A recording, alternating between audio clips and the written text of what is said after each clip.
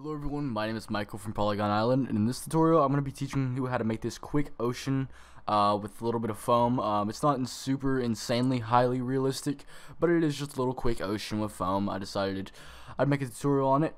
Here is the node tree. It's a very small little material that I just made, and I'm going to be teaching you guys how to make it. So first we're going to go ahead and open a new project. If you already opened a new project, great, you're already a step ahead of me. So first thing we're going to do is we're going to go ahead and delete this default cube by hitting delete or X on our keyboard. We're going to hit Shift A and we're going to add a plane. We're going to hit S and then 20 to scale that plane up 20 times its size. And now what we're going to do is we're going to go into the modifiers tab, which is this little wrench right here.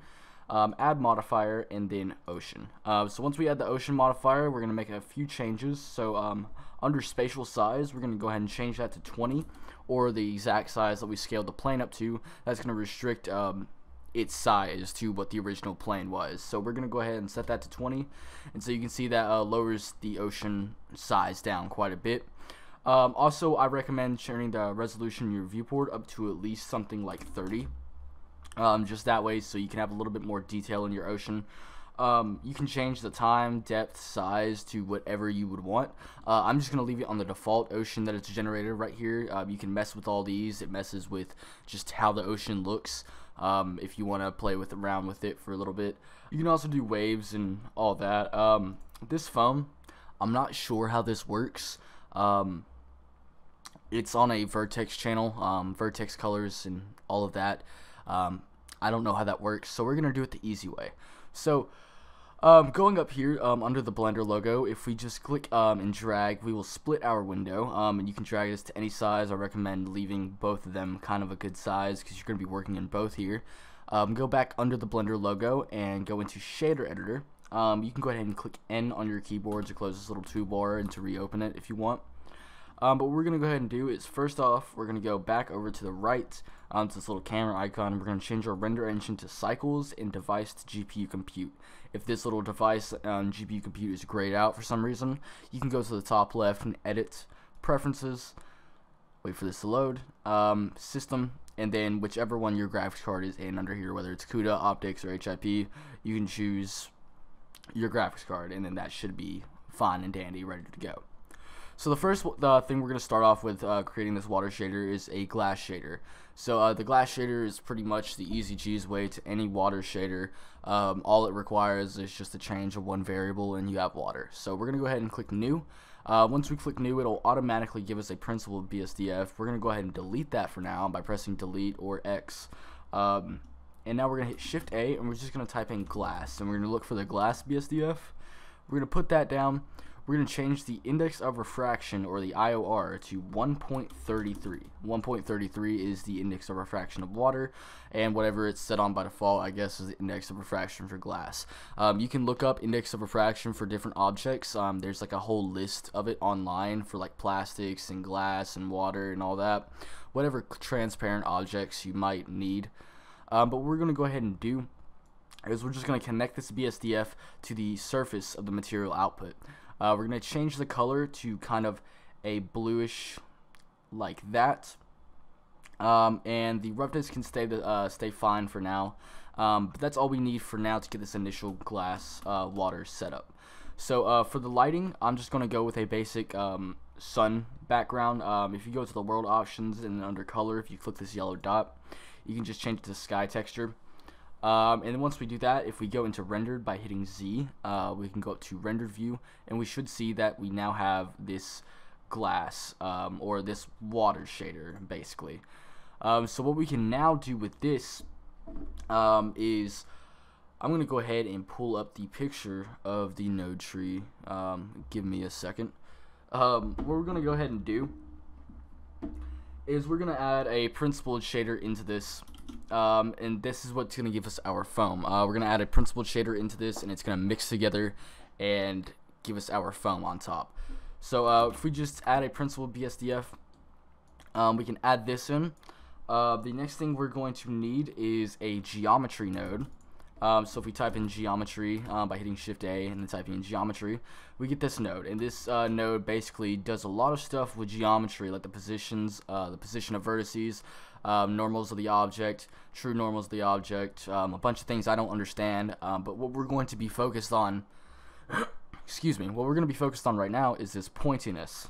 So we're going to take this geometry node, we're going to hit Shift A once again, we're going to add a color ramp node, and this color ramp basically mixes blacks and whites together. It does a bunch of stuff that, again, I don't understand, but we're going to take the pointiness from this geometry node and put it into the factor of this color ramp. So now once we have that, what we can do is we can take this principled BSDF, this glass BSDF, and we can combine them. So if we hit Shift A and we search for Mix Shader, we can go ahead and drop this in here. And there we go. And now we can take the principled BSDF and then connect it to the Mix Shader. So now once we have that, we can see that we have all sorts of random things going on right here.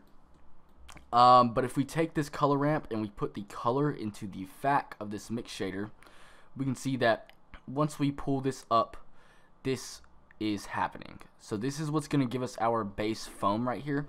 And so I like to put this at 0.498.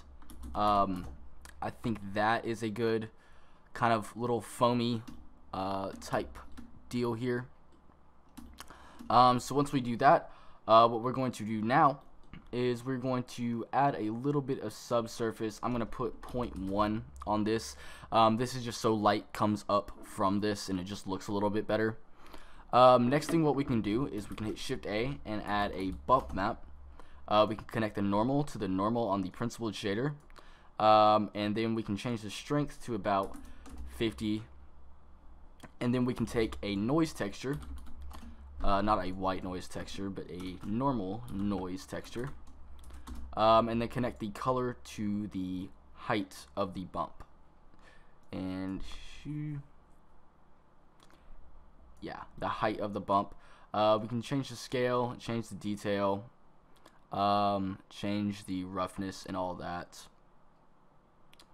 Just something a little better.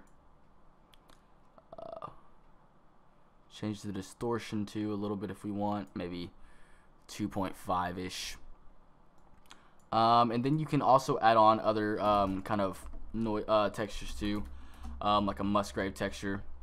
We can put this into something like the scale or detail or just anything like that, really.